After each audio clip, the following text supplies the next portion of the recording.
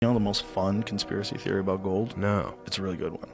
The human race is a product of accelerated evolution, and that the Sumerian text depicts these godlike beings called the Anunnaki who come here from a planet called Nibiru that's on an elliptical orbit. Every 3,600 years it comes between us and Mars. It causes cataclysms because of the gravity and all the chaos, but that these beings came down here and inserted their DNA into lower primates and created this being.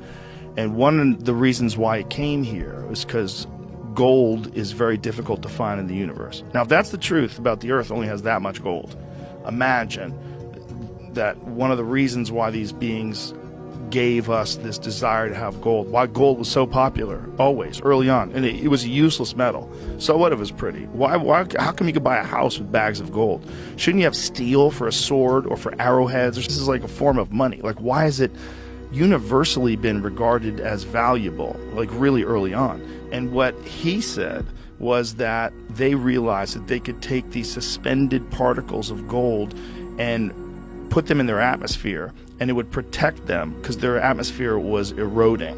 And so this would be like a reflective particles they spray in the atmosphere. Like what Bill Gates wants to do, where